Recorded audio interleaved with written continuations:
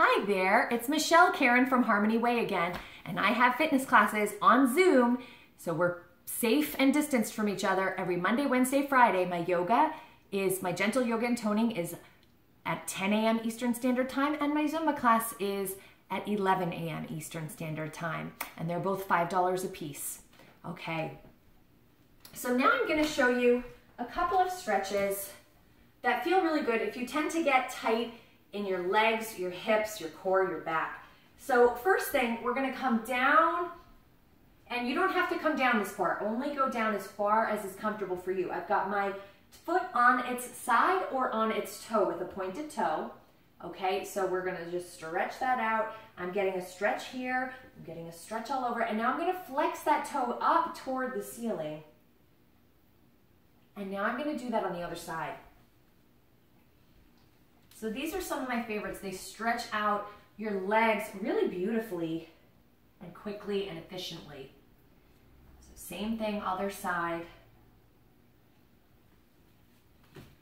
Now, I've got one leg behind and that back heel is down. I'm gonna lean forward first, and then I'm gonna squeeze right back here, keeping that back heel down, bending that front knee.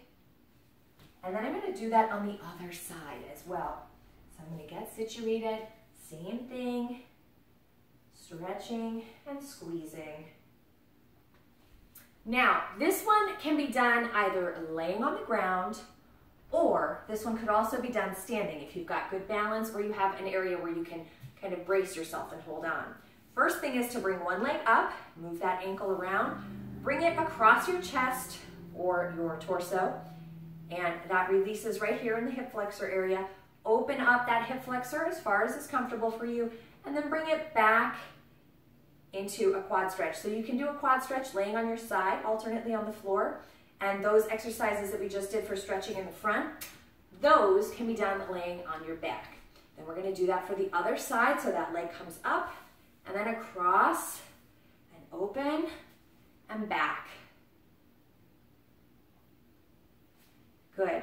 And then if you want to work on your balance a little bit, plant one leg, soften that knee, bring the other leg up with a pointed toe, and bend. This tones that entire leg that's holding your weight, as well as your core. And you could do that for 8 or however many you're able to do comfortably. And then we can do that on the other side. Same thing, make sure that knee is softened. We never want to hyperextend anything. Good. Helps if you exhale on the down. Good, and we can do some dynamic squats.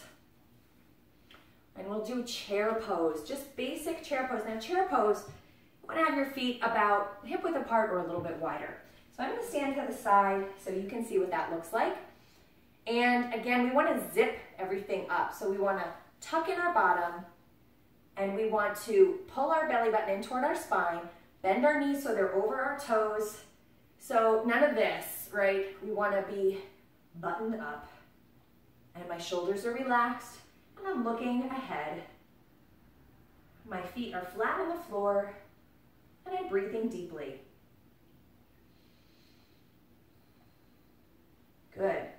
And then a great one to start or end any practice with when you've been exercising, or you're going to exercise, or you're doing yoga, or you've just done yoga, is to get your feet about hip width apart, soften those knees, and then bring those shoulders back and down away from the ears, palms facing forward, and you can close your eyes, make sure those shoulders are nice and relaxed, and those knees are relaxed. We can take a great big deep breath in, all the way into our belly, and exhale from the belly first.